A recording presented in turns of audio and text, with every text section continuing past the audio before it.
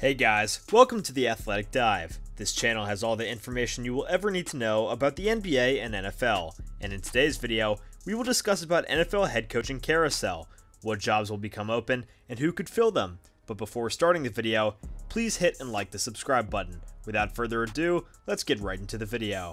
So we'll start off by talking about the open jobs, and first up is the Jacksonville Jaguars. We know this is the big one. The Jags swung for the fences by hiring Urban Meyer just under a year ago, but it was the kind of swing where you lose control of the bat and smack yourself in the face. To say Meyer was a disaster is an insult to disasters. There's a waiting rock slide right now furiously writing me saying, "Don't you dare compare me to Urban Meyer." While it might surprise you to think that this job is desirable, it kinda is. Whoever walks into the situation essentially gets a blank slate. The QB situation is more or less solved with Trevor Lawrence, even if his rookie season has been underwhelming, and there is an opportunity to build using $71 million in cap space, the second most in the NFL. Next up are the Las Vegas Raiders.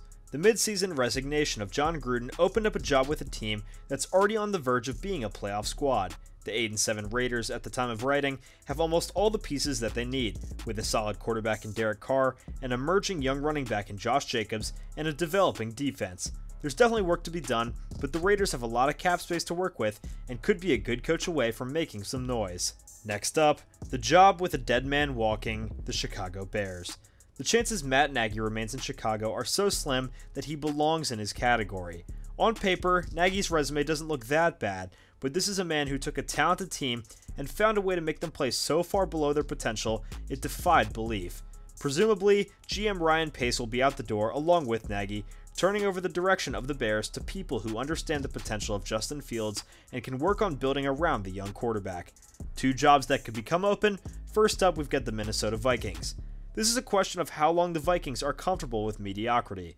Zimmer has been with the team since 2014, and in those 7 years, there's not a lot to show for it. Zimmer has kept his job this long by having a tendency to get Minnesota into the playoffs every other year, only to see all the promise get pulled away the next year. This will be the first year that the team has had back-to-back losing seasons with Zimmer at the helm, giving ownership more than enough cause to pull the trigger.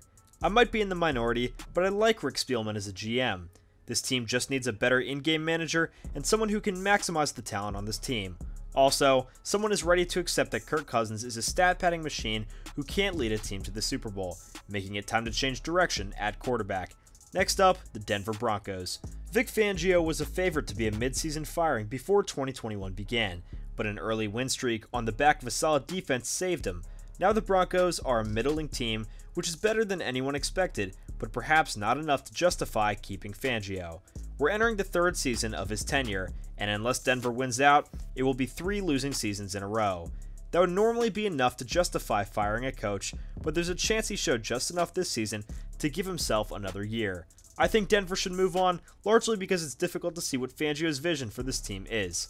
One potential NFL head coaching opening that would be a surprise are the Seattle Seahawks. Nothing is pointing to Seattle needing a new head coach, but maybe this is the time for Pete Carroll to move on. The 5-11 Seahawks are a mess, and a large part of that is being bidden on by the injury bug, but there's also been an ample friction between the organization and Russell Wilson. If rumors are true and Wilson wants to move on, what's the motivation for Carroll to stay? He's 70 years old, he's won a Super Bowl, and there's nothing left to prove. I know if I was in that position, I wouldn't want to hang around and put in the work into rebuilding a team when I could just chill and enjoy retirement. This feels like a huge turning point for the Seahawks. Yeah, there's a good chance everyone makes amends and returns in 2022, but I also think that there's a possibility we could see a full teardown in Seattle, and that begins with Carroll stepping down. Well guys, thank you so much for tuning in. Be sure to smash that like button, subscribe to Athletic Dive, and hit that notification bell so that you never miss a video. We'll see you guys next time.